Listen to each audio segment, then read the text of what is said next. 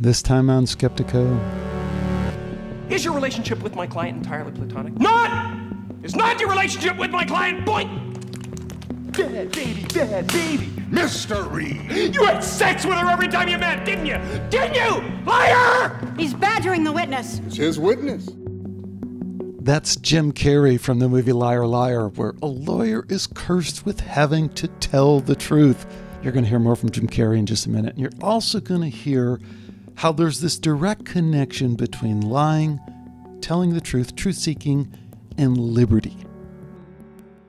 Liberty is eroding at an alarming rate. That's today's guest, Mark Gober, talking about his new book, An End to Upside Down Liberty, and more generally, talking about the situation we find ourselves in today. Now, I don't want to go too dramatic, too conspiratorial, because that turns off people, but we do go a little Nazi on this one. But sticking to the Nazi parallel, because it's easy, we're burning books now.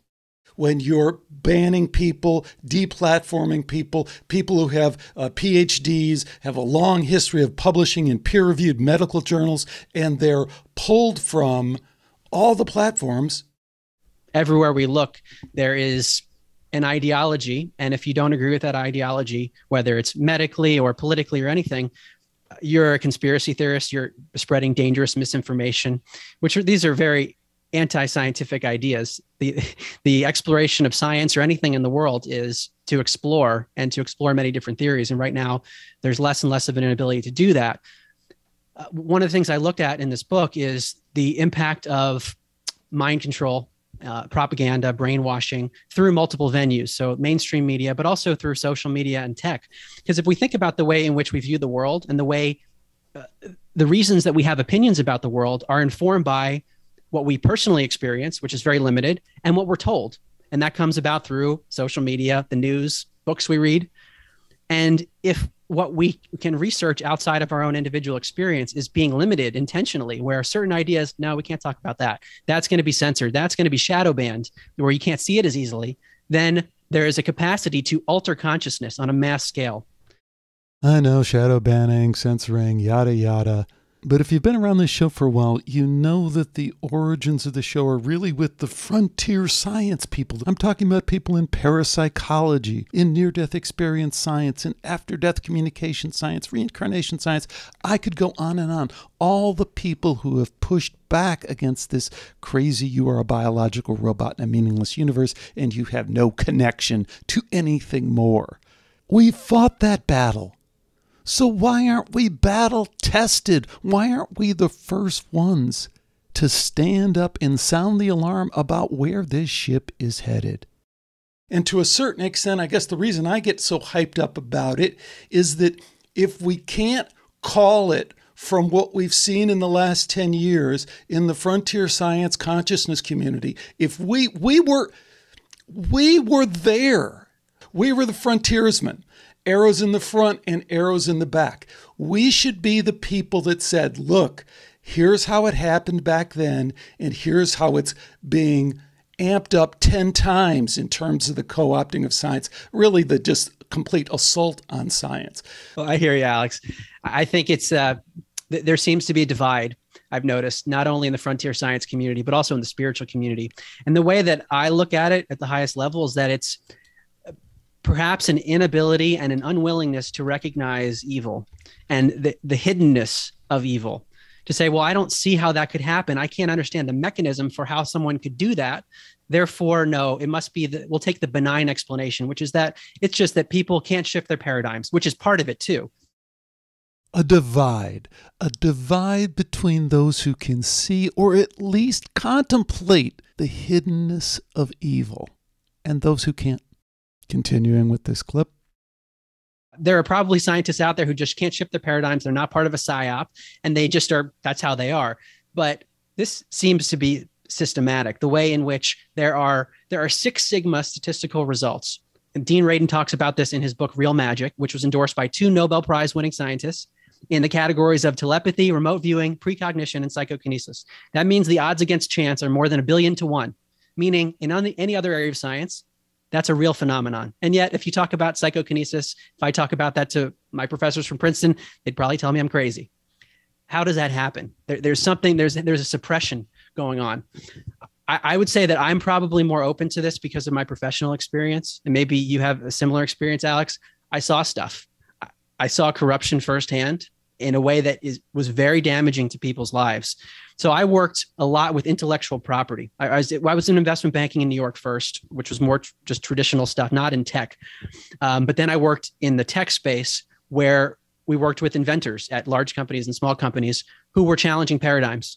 So an invention, a patented technology, is one that is both novel and non-obvious. That's the legal definition, relative to the prior art, everything that's been done in the past. Meaning that if you get a patent on something, you're contradicting what the mainstream is doing. And there's a lot of pushback often. So you can imagine what might happen when you have some smaller inventors going up against big companies. What could happen where the big companies who have lots of power can manipulate the system? So I saw it. I've seen the media manipulate things. I've seen the judicial system get manipulated all up and down the power structures. So I'm more open to it. And then the whole COVID thing happens, and it's the same thing. A person has a somewhat benign observation that contradicts the mainstream narrative. They're booted off YouTube. So there begins to be a pattern, and one has to recognize that not everyone is moral. I agree with Mark on this one. People who've been in a highly competitive, money-oriented field quickly learn that not everyone can maintain the moral compass, but secondly, not everyone wears their moral compass like a wristwatch. The snakes in suits thing is real. But what if it's more than that? And at a spiritual level, this could relate to dark forces. That's how I look at it. Okay, so maybe science isn't in the best position to save us, but we can be saved, right? I mean, maybe our political leaders will rise up and do the right thing. The politics of it, that's gone, right? There is no real left, right, red state, Democrat. That doesn't really fit the bill here, right? I agree with you completely. And it's a super important point because there's a paradigm that people are in of, well, if you're not a Democrat, then you're a Republican, and vice versa. And if you believe this, then you're part of this political movement. And it's this very divisive mentality. One of the things that I try to do in my book, An End to Upside Down Liberty, is to transcend the left-right division and get it more to the spectrum of liberty versus non-liberty, because really the left and the right have differing opinions on what the other party should be doing, which to me is counter to principles of liberty. And then that mentality becomes warped into an us versus them. And it, I think, can warp our ability to objectively look at science, because you might hear an opinion from that. Let's say if you're a Democrat, that, oh, the right wingers are saying this is true scientifically. I'm not a Republican. I think Republicans are evil. And because I'm a good person, I can't agree with that science. It's like this weird warped logic that removes objectivity from the situation. And I think it allows for greater mind control. So what should we do? Maybe the first thing we should do is return to Jim Carrey and take a good hard look at the reality of our situation. You're supposed to say, it's all going to be all right, and you're supposed to say, whatever you dream can come true, and you're supposed to say all those things. I do believe in manifestation, power of that kind of stuff, but I don't believe that any of it matters. Everything is divine, and I'm that. I'm finding that ultimately the freedom from it is something people are kind of hungry for in a way. Right. They're like, I don't want to be me either. And I go, well, great, because you never have been. I so love what Jim Carrey's saying right there. But I gotta say, it doesn't really hit me where I live. Back to a final clip from today's interview with the very excellent Mark Gober. I want to go back to something you said earlier about, like, should we be changing people's minds, or are they on their own path? And for me, what I like to do is put information out, and those who are interested might gravitate towards it. I'm not going to change people. And actually, I don't know their karmic path or their spiritual path. Maybe they're not supposed to change. But I always remember talking to a guy, and I won't mention his name, but he got very serious, and he goes, never get between a seeker and their guru. I'm like, well, I'll take that one on myself. Yes, I'm going to get between a seeker and their guru. So if your guru is any of the people who are peddling this pandemic, peddling just trust me, give me all your rights and all your liberties, and you'll be fine. if that's your guru, I will try and disrupt, not physically, but intellectually, I will try and disrupt that connection. And I do feel like that's my job, because I think the foremost value is, one, love everyone, but two, tell the truth. And that's what I think you're trying to do. And that's what I'm trying to do too. We got to tell the truth. No choice. All right, let's get to some truth telling. Here's my interview with Mark Gober. If you like it, spread it around.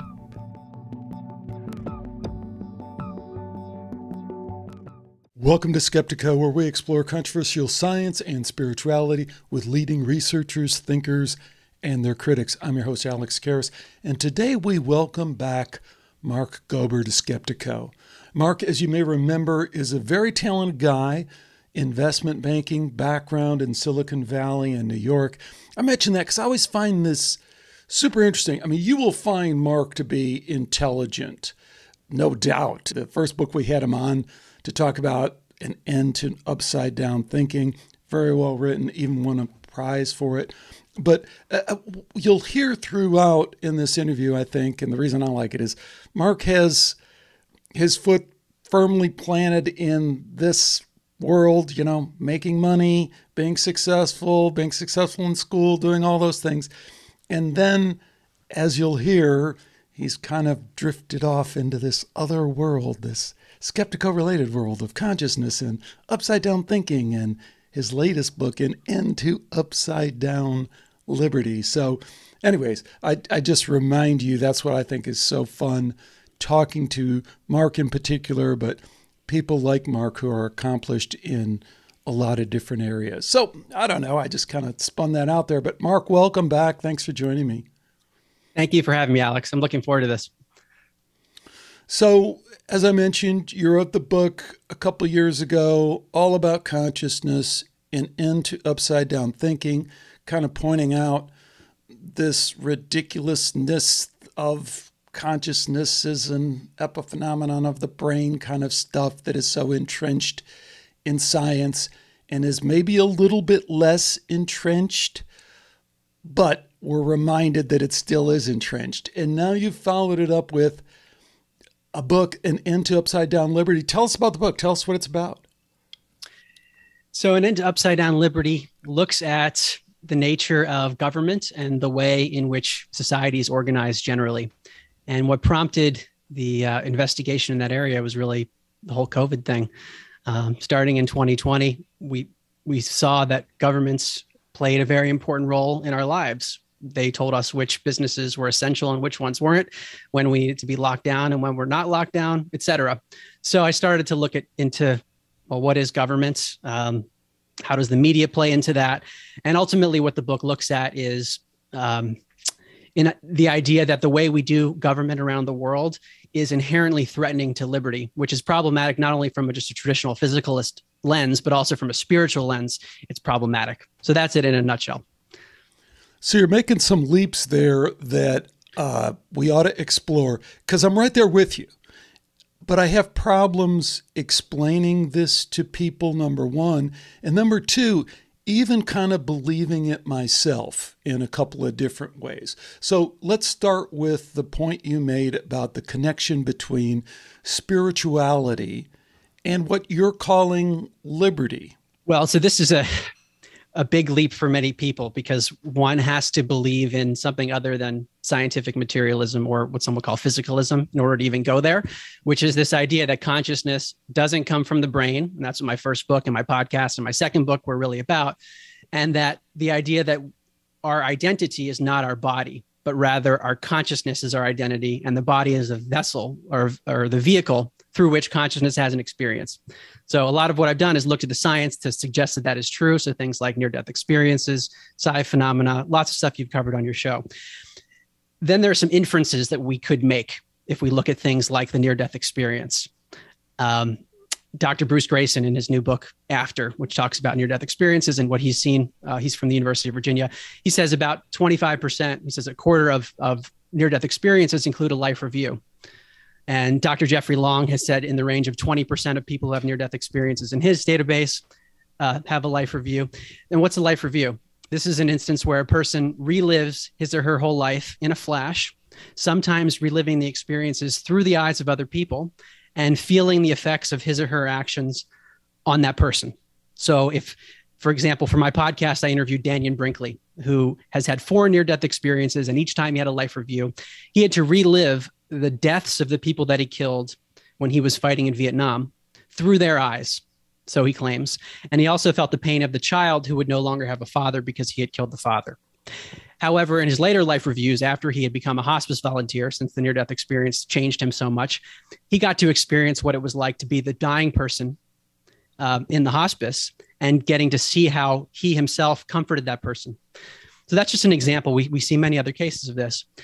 So if we combine that life review, if we say that's a real phenomenon, not just a hallucination, this idea that there are consequences to our actions in life and we hold ourselves accountable. That's actually one of the big things in the life review, is that it's not like there's a third party judging, which is what many religions have kind of turned it into. It's actually yourself, which aligns with this idea of a unified consciousness that you've talked about so much on the show. But this idea of consequences to our actions and a moral imperative, as you often say, that's real. If we combine that with things like the research at the University of Virginia, over 2,500 cases of young children who have memories of a previous life. Sometimes these are kids between the ages of 2 and 5 years old. Often, sometimes the researchers are able to verify what the child said by finding something from this alleged past life, finding a person's actual historical records, or sometimes even medical records if the child has birthmarks or physical deformities that align with this alleged previous life. So all that's to say, there's evidence for reincarnation. So if there's reincarnation and this idea of a life review, which is suggestive of potentially a learning process inherent in life, that there's an evolutionary process involved in consciousness itself, one might infer that the purpose of life, or part of the purpose of life, to the extent we can comprehend it, is to evolve at the level of our consciousness, to move toward a state ultimately of unconditional love. That's what many people come back saying. But there might be other more nuanced things that we're trying to learn in any given life.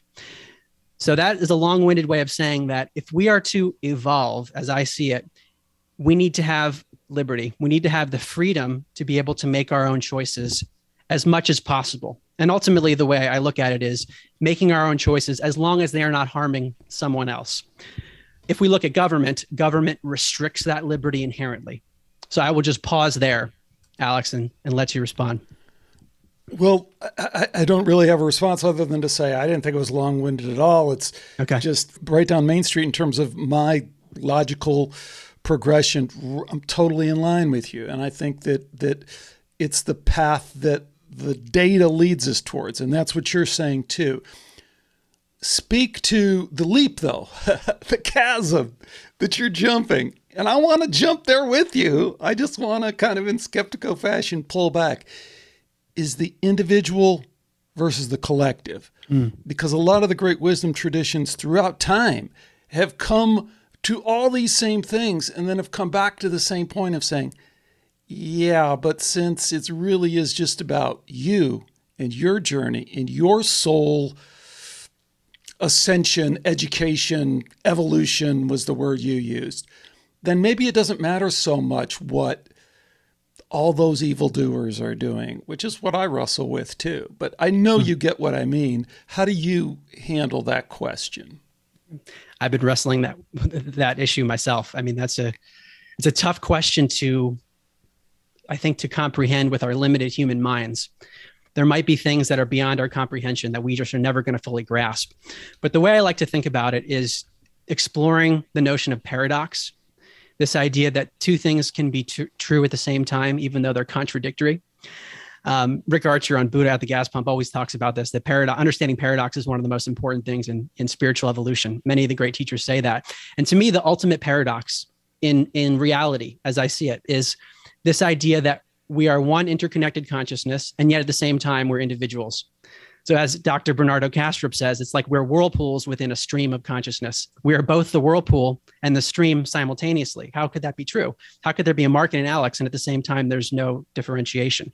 And I think that's the paradox that we're forced to hold at the highest level, that there is no individual, but there is. There's only a collective, but there's not. That to me relates to this dualistic notion of good and evil. Because at some level, there's only unconditional love, one consciousness. That's what everyone talks about in the mystical experiences. It's the same thing, or very similar ideas of a unified field. And yet there are things happening that are clearly contrary to unconditional love, atrocities that many of us see all over the world. How could that be true at the same time? So to me, there is no evil, and at the same time there is. And I'm reminded of a little video I saw of Dr. David Hawkins, a spiritual teacher who was also a psychiatrist. So he was interesting to me because he deconstructed the ego at a practical level. But he talked about Ramana Maharshi, the great Indian sage, who used to say things like, the world that we see doesn't exist. And Hawkins said, he's right. At the highest level of reality, that's true. But at the same time, there are many people who aren't living at that level of reality, and they're enduring great suffering. So what Hawkins said is that it's a spiritual error to ignore the suffering at the level of this relative where there are individuals. So to me, that's how I reconcile it, is that there is no evil, but there is, and we have a spiritual duty to do something about it. Yeah. So I don't know if people are following us, but now we're getting into it, because that's a very Western approach to kind of take the deep teachings of it and then say, yeah, but none of that matters because I'm a doer. I'm a Western guy. I want to make it happen kind of thing. I'm a Western kind of person, but I'm also an American yogi too. Have you ever seen the movie Flip Side by Richard Martini? Mm-mm. Interesting guy. He got very interested in the past life regression and between lives regression of Newton. And he actually went to a weekend retreat where he and other people were going through a past life and between life regression with the Newton Institute kind of people. But the anecdote that he tells that it always sticks in my head is this woman is regressed to a past life, and she remembers a life when she was in the Holocaust in a concentration camp. And she remembers being led to her death. She realizes that the showers aren't showers. She knows that she is going to die and all these people are going to die. And immediately the thought rises in her, what should I do? Should I attack the guards? Maybe I should at least take somebody with me. You know, all the thoughts that I think so many people who hear about these Holocaust stories, they all go, why didn't they do this? Why didn't they, you know? It's like, one, that's impossible. You know, people don't realize how impossible it is. But the other aspect of it is her. She comes to the sense that I will stay with my people. This life may end. This life will end. I will walk into the gas chamber. I will be killed, and this life will end. Further, in her regression, she remembers dying and remembers the feeling of empathy for the perpetrators, for the guards, and feeling at that deep soul level that we're talking about that her suffering was over and their suffering had just begun. And their suffering, to a certain extent, would be much, much harder to unravel than her suffering of just ending this life. I'm not suggesting that we let them roll us up and just destroy us with the pandemic. That's not my thing. I'm just kind of calling into question how looking at this from a spiritual perspective might cause us to really put first what you're saying, which is, what does it mean to love everybody? What does it mean to love Anthony Fauci and Bill Gates and whoever else you want to hate on? Or in Pizzagate, James Alefantis and John Podesta. What does it mean to truly not agree with or support what those people are doing, but to realize that, you know, it is on some level not in our hands to administer the justice that will come to them. Any thoughts on any of that? Yeah. So actually in my second book, An End to Upside Down Living, I talk about 10 approaches for living from the spiritual perspective. And there's a section on forgiveness. And I reference an interview that Rick Archer did on Buddha at the Gas Pump, a woman who was being murdered. And there was a mystical experience that happened while she was being murdered, where the attempted murderer effectively had an awakening and saw what he was doing and realized and ended up letting her go. But in that process, she felt she was able to experience his pain and was able to have forgiveness for him, even though he was murdering her. So I think that aligns with what you're saying. And I agree with you. There's a balance, though, that I try to hold and I struggle with, which is accepting that reality of having empathy for all, even those who are acting in ways that are contrary to unconditional love. And at the same time, maintaining boundaries and saying that this is not aligned with how I look at life. And therefore, there have to be boundaries. So it's not, it's less of a victim mentality, I think. I like that. How would that look like from this spiritual perspective and still holding our ground and saying, no, this isn't right. We will not stand for this. What does that look like to you, Mark? I think it depends on the situation, and it depends on the nature of what the perpetrators are doing. So I'm going to leave that in the general case, because I think it depends. In some cases, it might be, for example, if there are medical interventions that you don't agree with, is to say no. Or if there are policies that come down from government that one finds immoral, to say, I'm not going to do that. And I mean, the extreme version is Nazi Germany, where the law was to do things that were horrible to Jews and minorities. The law was something that many people found immoral, and some people said no, and some people say yes. Right. So the slippery slope thing, though, right? I mean, there's been a lot of analogies to every day we hear the parallels with Nazi Germany. It's to a certain extent, it's a thing we always hear. It's like way too much play for Nazi Germany there. They deserve every bit they get, but we can spread the hate around too, because there's a lot of people throughout history that have done the same thing and have done it in modern history as well. But sticking to the Nazi parallel because it's easy, we're burning books now. I mean, the new CEO of Twitter, who just came out and said, I'm not obligated by the First Amendment. I don't have to do any of that. And you're a Silicon Valley guy. I know this stuff. I just interviewed a guy from Google, AI guy, and he says, hey, man, we got a trillion searches a day or some kind of crazy number like that. He goes, we got a scale problem.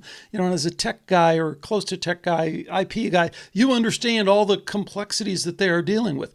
At the same time, they are at the heart of this evil in a way that we can't quite pull apart. I mean, it seems to suggest that they're part of this system that could potentially be all that Nazism that we're all so worried about. And let me make sure I put a point on that so people don't think I'm just kind of rambling around. We're burning books right now today, essentially, right? When you're banning people, deplatforming people, people who have PhDs, have a long history of publishing in peer-reviewed medical journals, and they're pulled from all the platforms, being YouTube, Twitter, Facebook, which for as long as we've been a country would be considered protected under the category of freedom of the press. It's just a different technology, but we would have always considered that. We're in different territory, and that territory looks a lot like what we're talking about here. So I don't know, how far are we down that road? Well, first, I want to comment on what you said about Nazi Germany. I agree that it's one of many examples, and there are contemporary examples we can point to that aren't just discussed as much. But I like to mention it because it's an extreme that many people acknowledge as real, but we shouldn't forget the others. Where are we on the spectrum of, on liberty? Liberty is eroding at an alarming rate. I mean, I felt there was urgency to write this book, and it's not a comfortable topic to be talking about, and I'm sure many people will have differing opinions on what I've written, but I felt like it was necessary anyway because of exactly what you're saying, Alex, that everywhere we look, there is an ideology, and if you don't agree with that ideology, whether it's medically or politically or anything, you're a conspiracy theorist, you're spreading dangerous misinformation, these are very anti-scientific ideas. The exploration of science or anything in the world is to explore many different theories. And right now there's less and less of an inability to do that. One of the things I looked at in this book is the impact of mind control, propaganda, brainwashing through multiple venues. So mainstream media, but also through social media and tech. Because if we think about the way in which we view the world and the way the reasons that we have opinions about the world are informed by what we personally experience, which is very limited, and what we're told. And that comes about through social media, the news, books we read. And if what we can research outside of our own individual experience is being limited intentionally, where certain ideas, no, we can't talk about that. That's going to be censored. That's going to be shadow banned, where you can't see it as easily.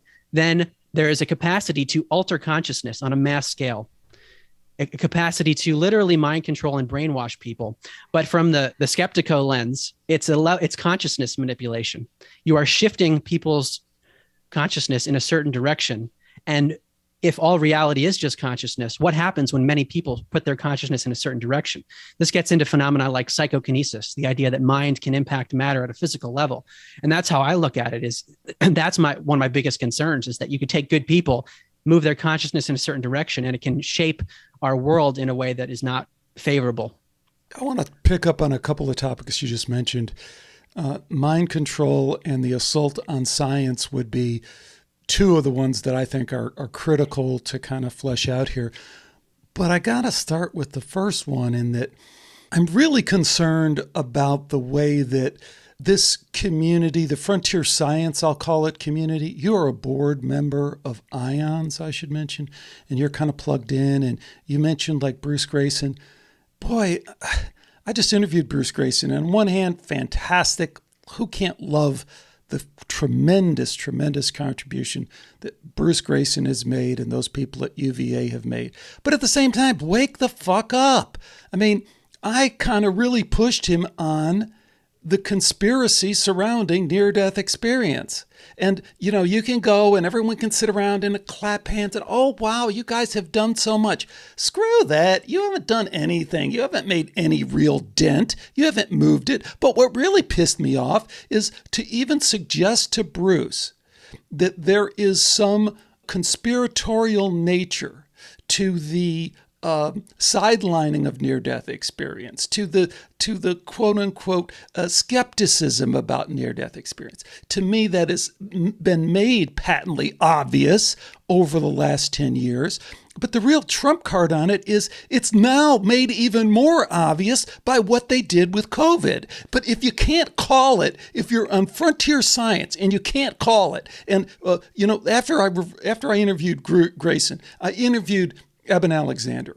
And he was at least willing to come a lot closer to acknowledging it because he fucking lived it, right? He lived Sam Harris coming out of left field saying this guy is completely lacks any credibility while he's a neuroscientist, a neurosurgeon at Harvard Medical School. And Sam Harris is a kind of a nobody intellectually to be throwing stones. It's not accidental. It is systematic. It is part of this mind control project that's been going on, part of the disinformation project that's been going on forever. And to a certain extent, I guess the reason I get so hyped up about it is that if we can't call it from what we've seen in the last 10 years in the frontier science consciousness community, if we were there, we were the frontiersmen, arrows in the front and arrows in the back. We should be the people that said, look, here's how it happened back then,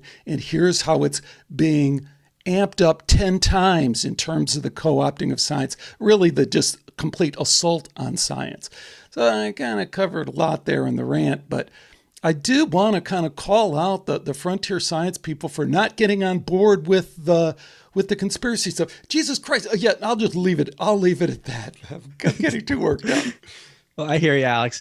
I think it's there seems to be a divide, I've noticed, not only in the frontier science community, but also in the spiritual community.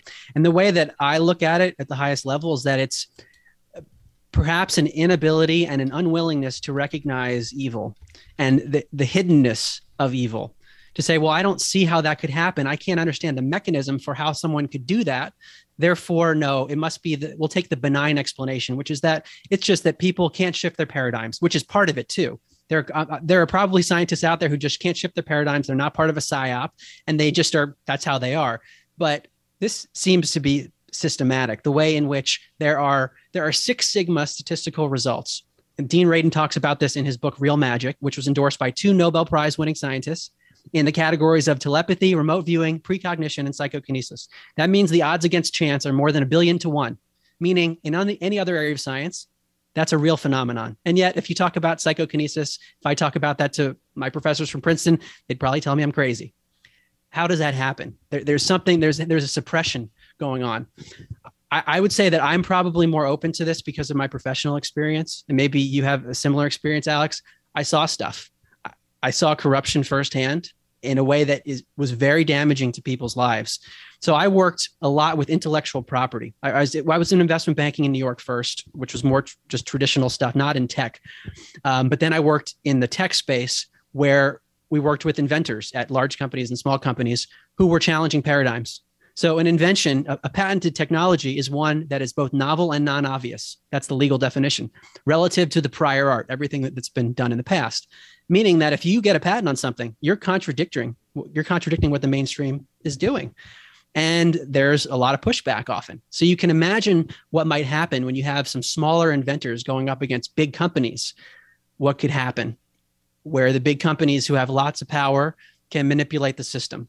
So I saw it. I've seen the media manipulate things. I've seen the judicial system get manipulated all up and down the power structures.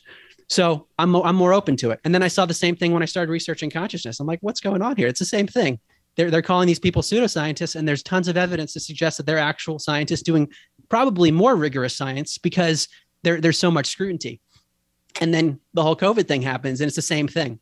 A person has a somewhat benign observation that contradicts the mainstream narrative. They're booted off YouTube.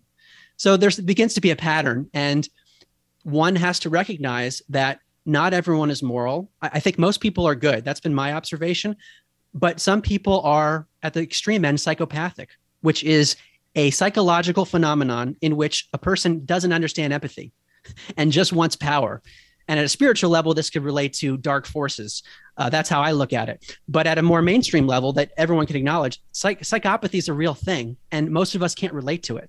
So one almost has to go into the mind of evil to try to understand it. And a lot of people, I think, don't want to do that, or they've never done it before, and they're happy living their lives as is. And I want to just close with one anecdote before I let you respond. A friend of mine, well-educated, said to me when I was first getting into consciousness research, and I was sending a bunch of my friends, the research I was doing and how it changed my life. Oh my goodness, like there's more to life than what I thought. There's actual meaning. And he was like, Mark, my life's pretty good, and I don't want to rock the boat. So I'm not going to go down this road with you. I actually think you might be right, but I'm not going to go there. I think a lot of people are in that boat, especially when it relates to evil, because the other topics with consciousness, they're very comforting. And some people will say, yeah, it's comforting, but it's just too much for me. This stuff could be terrifying for some people, and they might say, I don't want to do it. I think what you've said is just super profound, and it directly parallels kind of the path that I've been on. And if we were going to retrace those steps a little bit, so we look at, again, our frontier science, and I'm going to hold Bruce Grayson up as the punching bag again. And he's done all this fantastic work in bringing forth near-death experience. But when you push him and you say, Bruce, this has really been about consciousness all along, and about science being built on this notion that you're a biological robot in a meaningless universe, and that has a purpose behind it. And the purpose is people are easier to control if they believe that their life has no meaning. And even if there's all this cultural push in the background in terms of religion, in terms of wisdom traditions, and just in terms of human nature to say, well, I know my life isn't meaningless. That doesn't matter to the mind control culture shapers. You still play that game. You still push that button, just like we see the fear button being pushed now, and you don't stop pushing it. You just keep pushing it, pushing it, pushing it. So that's what was going on. That's what I suspect, and I think you're alluding to, is going on with the, near-death experience. Well, we're not sure, because it's a direct assault on this idea, not just about the epiphenomena of the brain, which immediately goes, I don't care about epiphenomena of the brain. I don't even know what it means. What it really means is that they're trying to tell you that you are meaningless, that your soul doesn't really have a play in this larger game of your life. And then I would tie that back to what you said about how science plays that out, and how science wants to play the game. And they say, Dean Radin, God bless Dean Radin, Six Sigma result, one after another, observer effect, we'll just put all that kind of stuff. As Quantum Doug told me on the show, a lot of people have gotten Nobel Prizes for less, but I'm digressing slightly because what I wanted to bring up also is part of this, and I think it has to all be laid out so that we can understand how the game is being played, because some of it is go along to get along in science, and this is the path of least resistance, and we get it. And do I really want to sit down at that dinner I'm going to with all my friends in the psychiatry department at University of Virginia? And do I really want to feel that uncomfortable that they're all looking at me because I really came out and said what I really believed, and I didn't couch it in all this careful, maybe kind of crazy middle ground kind of stuff? Do I really want to endure that, and do I really want to endure then going socially, going to the club or going to the whatever and having the same thing happen? But the other thing that I think is at play is the Stockholm Syndrome, which is that, these people have now been in academia. They've been subjected to this for so long that they're kind of happy captives within, they've kind of been blinded to what their science has really told them. And again, the reason I keep bringing it up is because if frontier science can't be the tip of the spear on this, we're in trouble. I want to give a quick shout out to Dean before I respond to that, which was important, Alex. Dean has a new study out, which is to me totally mind blowing, which shows that the mind impacts the level of quantum entanglement. And your listeners might not be aware because it just came out. So I just want to say that's a new study. Of course, it will need to be replicated, but this is game-changing stuff. It would impact quantum computing and beyond.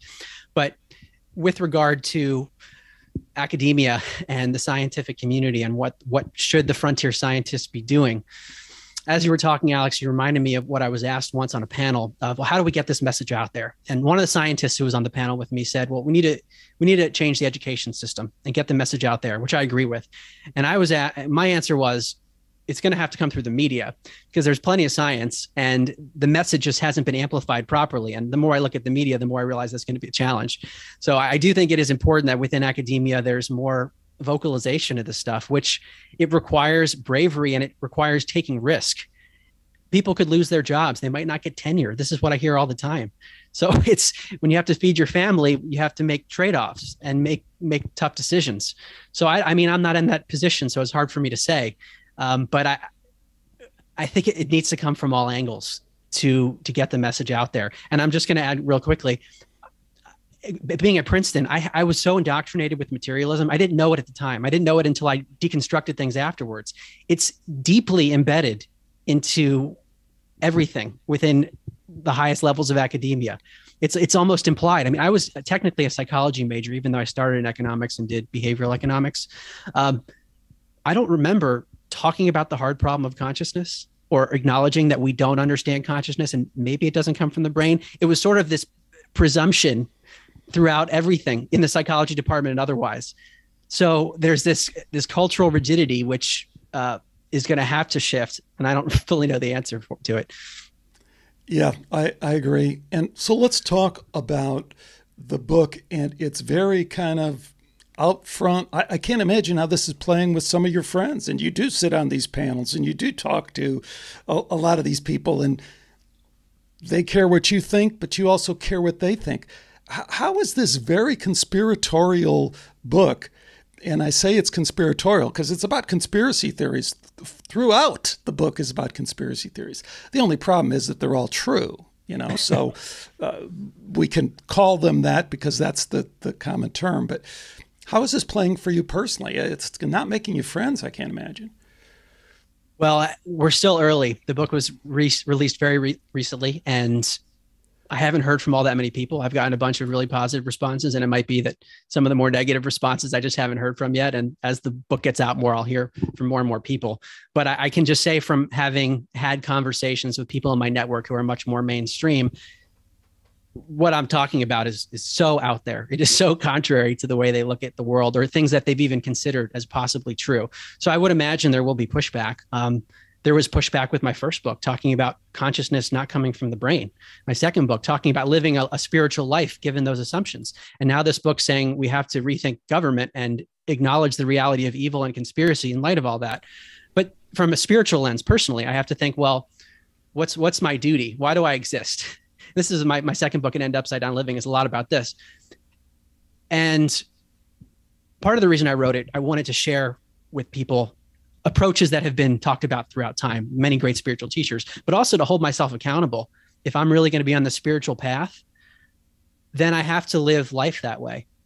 So when I look at, everything is a balance of risk and reward, and I have to consider reputational damage potentially from one perspective, but from another perspective, people might really respect it. But I have to consider all sides of it. To me, the net benefit it far outweighs the downsides, because we're, I think, in an extremely precarious situation globally, where liberty is being eroded at an alarming rate. It's disturbing to think about what could happen. And I'm in a unique situation where I left my firm actually right before the pandemic. I just didn't feel called to do it anymore. I didn't know what I was going to do next. And 2 books have come out. But I've been in this situation where I'm able to research and spend a lot of time focusing on this stuff, meditating, really thinking about it. And there's a duty, I think, to share that with people, for those who are open, because we don't know what the positive impacts could be if even a small number of people shift their consciousness in a certain direction. So I often reference the butterfly effect, which is a real mathematical phenomenon where a meteorologist changed one of his assumptions by a decimal point, and his outcome ended up being vastly different. His weather prediction was different. So the analogy that people often use is a butterfly flapping its wings, mathematically speaking, flapping its wings in China, mathematically speaking, could create a hurricane in New York. So to me, it's worth it from that perspective. Well, I also think, kind of from a silver lining perspective, I've talked to a lot of people just individually that have made changes in their life as a result of the pandemic that are resets in a positive way. I know, like for me, in a small way, I'm big into yoga, and I used to go to, now I'm outside doing yoga, and I made a little sign, well, come join me and do yoga with me right here, in beautiful Cardiff and Solana Beach and Del Mar, where I live, out on the beach. And it's like, I would never go back. I would never go back to being inside of a studio. And I'm trying to spend more and more time outside. I've talked to a bunch of people who said, gee, this really forced my hand in terms of homeschooling. And I homeschool, and now I love it. And I would never consider going back. So I love your reminding us about the butterfly effect. And I also think there are some unintended consequences, very positive unintended consequences, that have come from people being forced to reset and then having enough of a spiritual core, like you're talking about, to say, okay, how will I reset towards my spiritual goals, and at the same time in alignment with pushing back with what I see as some bad things that are happening to our culture. What do you think about the silver lining thing? So referencing my second book again, An End Upside Down Living, another approach, in addition to forgiveness, I talked about for life, is non-judgmentalism, which is the idea that we can't know at a cosmic level why things are happening. It's just way too complicated. We don't have the helicopter's perspective. It's almost like we are walking through a maze and all we see is what's immediately in front of us, and we can't see what's way ahead of us. But if you had this perspective of the one mind, the broader consciousness that's beyond space and time, there's more to the story. So therefore, we can't really judge things as quote unquote good and bad, because there are these potentially unintended consequences. Someone has a tragedy in his or her life, but it can lead to amazing things later in life that were not foreseeable at the time of the tragedy. And from the lens of spiritual awakening, people often talk about a dark night of the soul, where they have a horrible event. And for me, I had one. So in 2016, when I first got into this stuff, I was listening to podcasts. I heard about, spirits and just paranormal phenomena that I wouldn't have thought about before. Prior to that, I thought life was meaningless. Some things weren't going well professionally, like some deals weren't going the way I wanted. In my personal life, things weren't going the way that I wanted. And, I'm such an accomplishment-focused person. It was a tough time for me. Then I happened to stumble across these podcasts. My life shifted in a new direction. But I was probably more receptive at the time because I was in that dark night of the soul period. And now it's led to a very different life, which has been much more fulfilling over the last few years. So if you apply that to the collective level, I see what's happening right now as a dark night of the soul.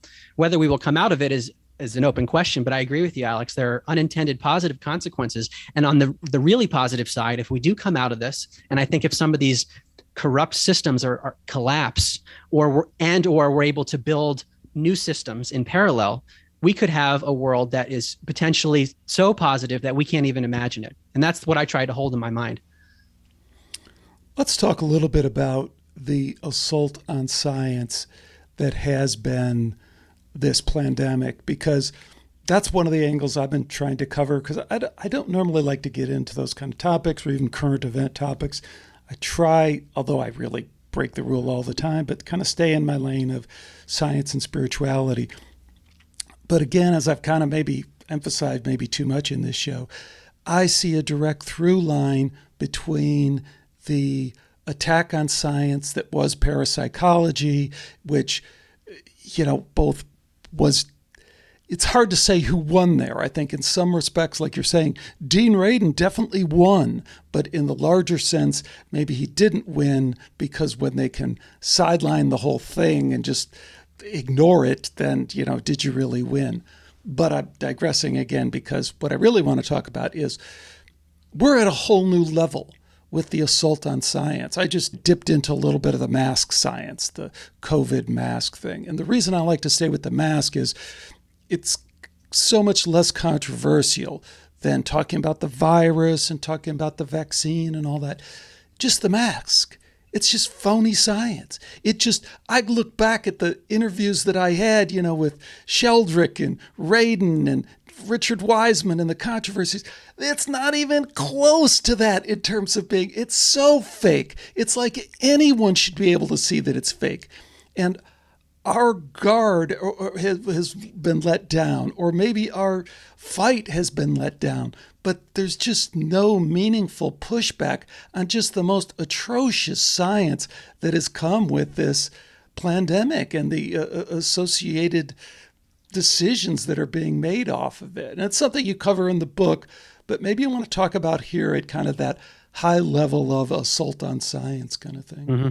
Yeah, well, we see it with consciousness science. I saw it professionally with some new ideas that were out there that were threatening to big companies. We're seeing the same thing now. If there's science that comes out that is threatening to the narrative, which threatens those who are in charge of the narrative, whoever those people may be, it's being shut out. So I've been trying to reconcile this too. And how do we deal with it? And how do we even communicate with those who believe the narrative so strongly?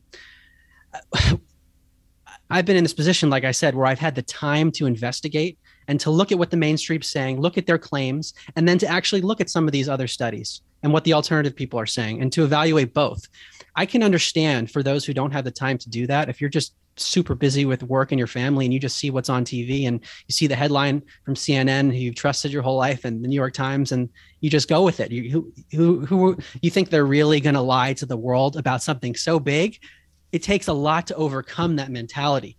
So it takes independent investigation. It takes a willingness to acknowledge the possibility of conspiracy and evil. And a lot of people don't want to do that. But the suppression is unbelievable. It's unbelievable in so many different areas of the pandemic, which continues for me to reinforce the idea that there is something going on. It's not innocent, because the suppression seems to go in one direction. It goes in the direction of fear. You should be more scared of this. And it goes in the direction of, we should take away your liberties as a result of that. That seems to be the direction of the manipulation of science typically. I want to pick up on one thing you just said, and that is acknowledging the possibility. And it does relate back to the consciousness thing too. It relates back to the little anecdote you told about your buddy who said, nah, thanks, Mark. Fine the way I am, By the way, do you want to come over and watch the ball game this weekend? Please, let's watch the ball game. I don't want to think about anything else.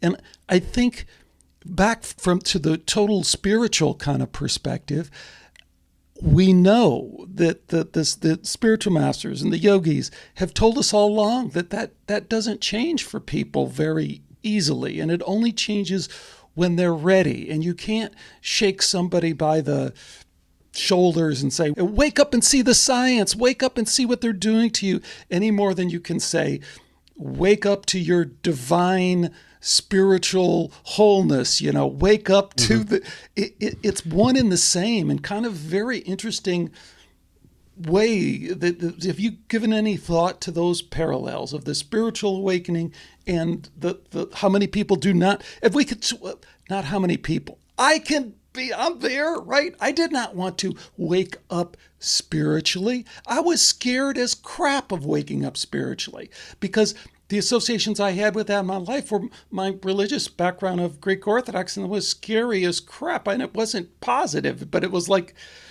I didn't want to touch that lightning rod or that electric wire or whatever. But there is a parallel now, I think, between that kind of reluctance to go through a spiritual transformation and this that we see with people who we talk to and the normies and the people driving around alone in their car with a mask on, and you want to just go say, wake up. And it's like, there's something much, much deeper that they don't want to wake up to. What are your thoughts on that? Mm-hmm.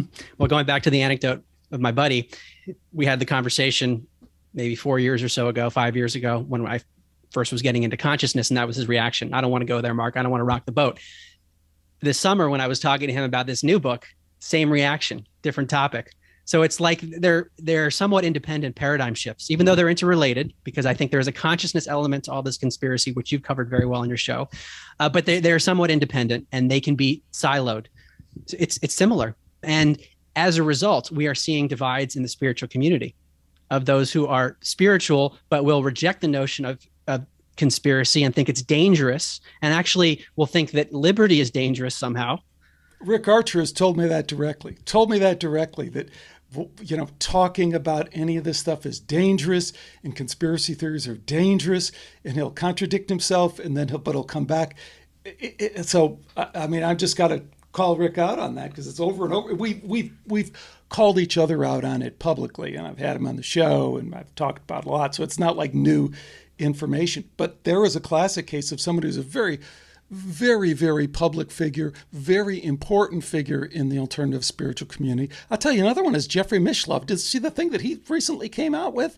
I mean, it's like, what is he talking about? Has he completely lost his sense? Because the other way that we should tie this back to, because we talked about that other thing, is the people who see this as some kind of political play in this kind of left, right, red state, blue state. I mean, hasn't what we've gone through thoroughly convinced you that is completely ridiculous and is just not really where the game is being played? And yet, people like Jeffrey Mishlove are completely attached to that in a way that makes it impossible to break through and have these next level conversations.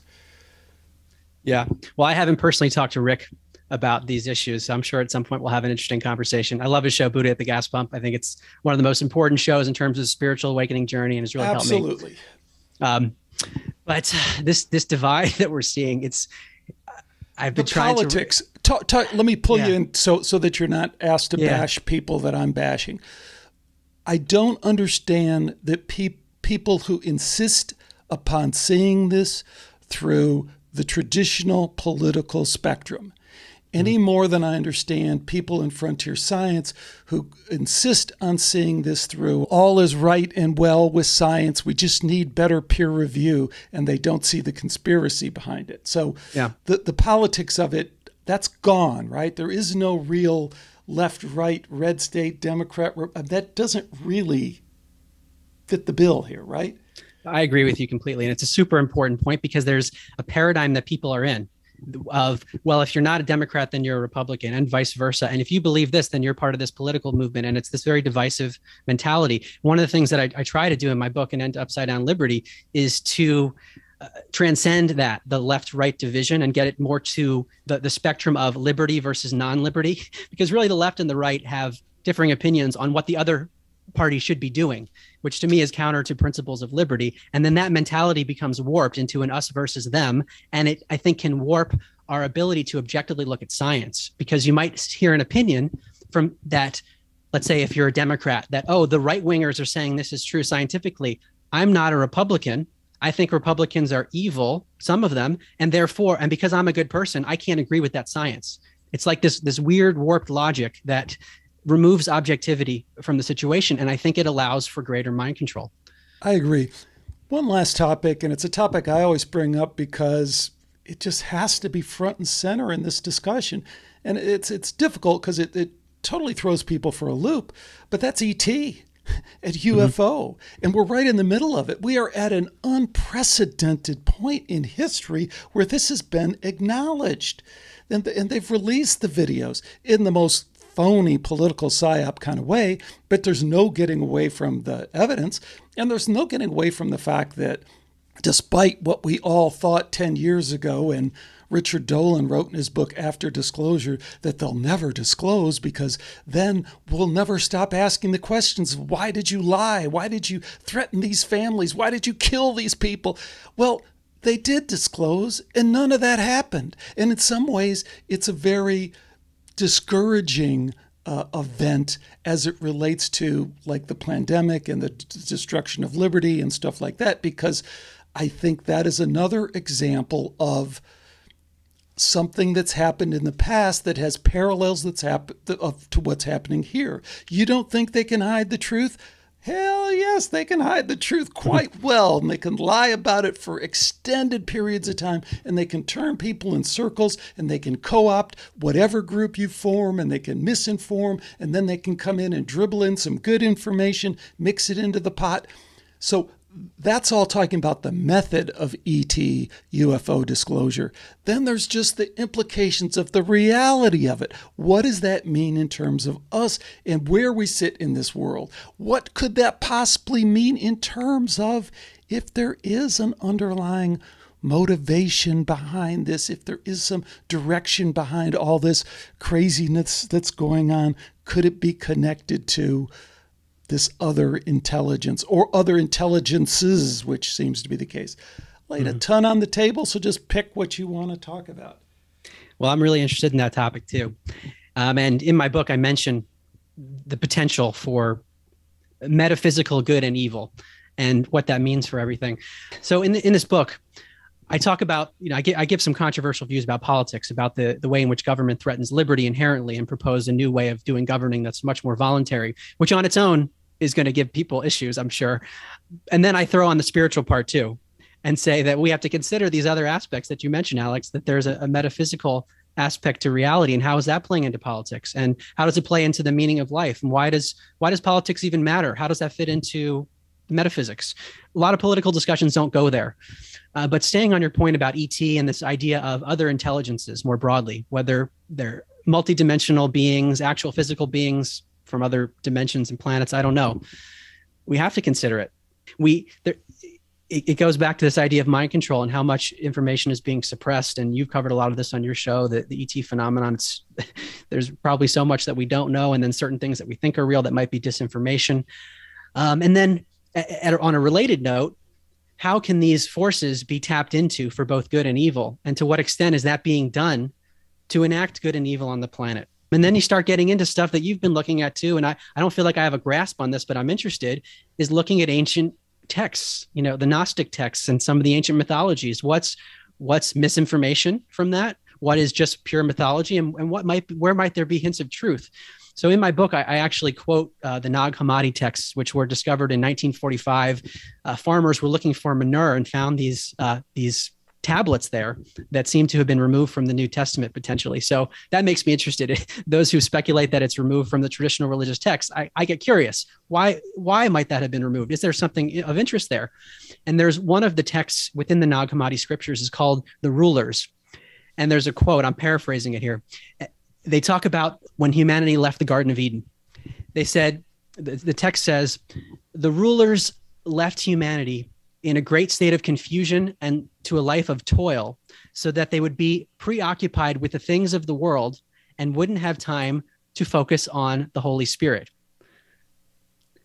That to me sounds a lot like this world. Yeah, I'm with you. I think it's super important. I don't know how to begin to kind of deconstruct it. So you've obviously listened to a couple of my things there. The one place I start is what we do know in terms of what was passed along, the non-commodity library, the Dead Sea Scrolls. I mentioned very interestingly the Dead Sea Scrolls and the connection with Josephus. I've had a bunch of biblical scholars on. Everyone references Josephus, but at the same time, they acknowledge that it's just a terrible, terrible historical source that has created an incredible amount of havoc in terms of these books that we have that people live their whole life on and have generationally kind of look back, go, but mom believed it, dad believed it, granddad believed it. And that's a very hard thing to kind of pull yourself out of. But if I can, I'd switch back to the ET thing, because I always like to throw this in there because even I forget it sometimes. In the ET realm, one of the ways that there's community is being divided and it's fractured in a bunch of different ways is a lot of talk about consciousness as it relates to ET. And I don't know if ET is multidimensional, and I don't know why is everyone hung up on the nuts and bolts reality of it. So I'm going to pound on a drum that I pound on a lot is look at the nukes. So the UFOs fly over our nuke Air Force bases, and one by one they go to each missile silo and they shoot down a red beam and they shut off each one of the missiles. And this is reported from people above the ground, the soldiers who are out there responsible for protecting the perimeter of the base. It's also reported from inside, the guy who's responsible for pushing the button and sending those missiles on their way to Russia. And he's like, there is no way this can happen, but it just happened. And E.T. did it. What does that say about E.T.'s ability vis-a-vis our technology? What does that say about the moral imperative of E.T.? E.T.'s NDE, as I like to say.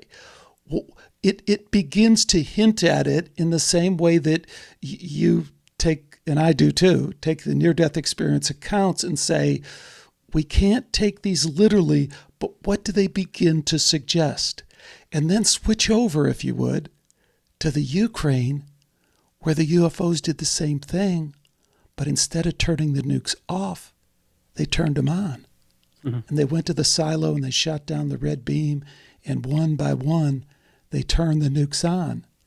And the Russian soldiers were like, what are we going to do? The Earth will be destroyed. We have no way of stopping. We're not in control. This is our most advanced technology, and we're not in control of it. And then the ETs turned them back off. I don't know what that means. I don't know how many different species there are, how many different intelligences there are. I don't know about time travel. I don't know about the rest of it. But people who want to dismiss UFOs and ET as purely a problem that can be chalked up to consciousness and some kind of interdimensional hocus pocus that we don't know of are missing the point that they have demonstrated a mastery of our most advanced technology.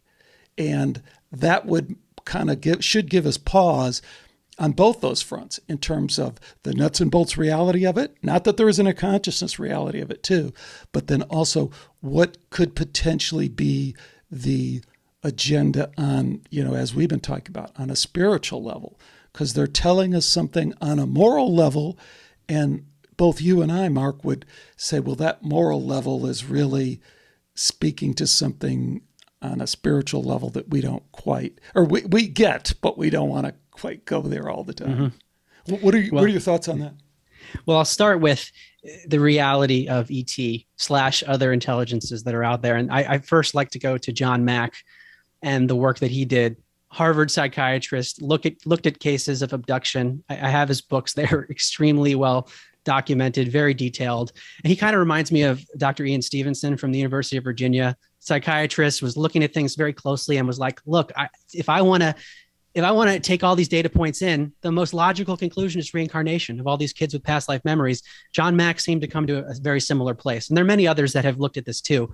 But there's something going on. I don't think I'm an expert on it. There's a lot that I don't know and understand. But the fact that there does seem to be something going on indicates we need to ask the questions that you're asking, Alex, is how does that interplay on a physical level with geopolitics?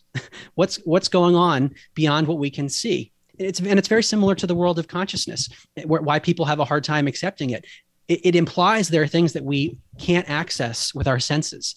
And it also implies that there are things that we know, but we have an amnesia to. These are really hard concepts to accept because they shatter reality. And since I guess my reality has been shattered so much, I'm very open-minded to at least the possibility. I don't know what's true and what's not, but I think we have to consider it.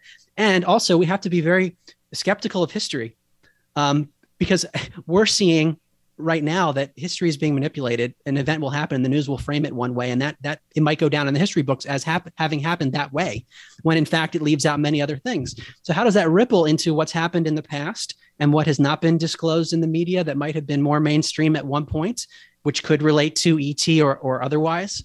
And I guess where I would close on that is we have to consider it and look into it very closely. Absolutely. So, Mark, I thoroughly enjoy all of this, and you're such a deep thinker, and you're at another level that allows you to talk about all these topics and weave them together in a way that very, very few people can. So I strongly encourage anyone who's interested to pick up all of these books. If you're unfamiliar with An End to Upside Down Thinking, you'll find it just really, really readable, well sourced in terms of the support for what he's saying. And the same with this new book, An End to Upside Down Liberty. Where do you plan on going next? And what are you going to, I guess the book is just out now. So what do you want to do with it? And where do you plan to go next with it, Mark? I wish I knew. My life over the last 5+ years has been a continuous mystery of I follow what I'm passionate in and what seems to align with my values.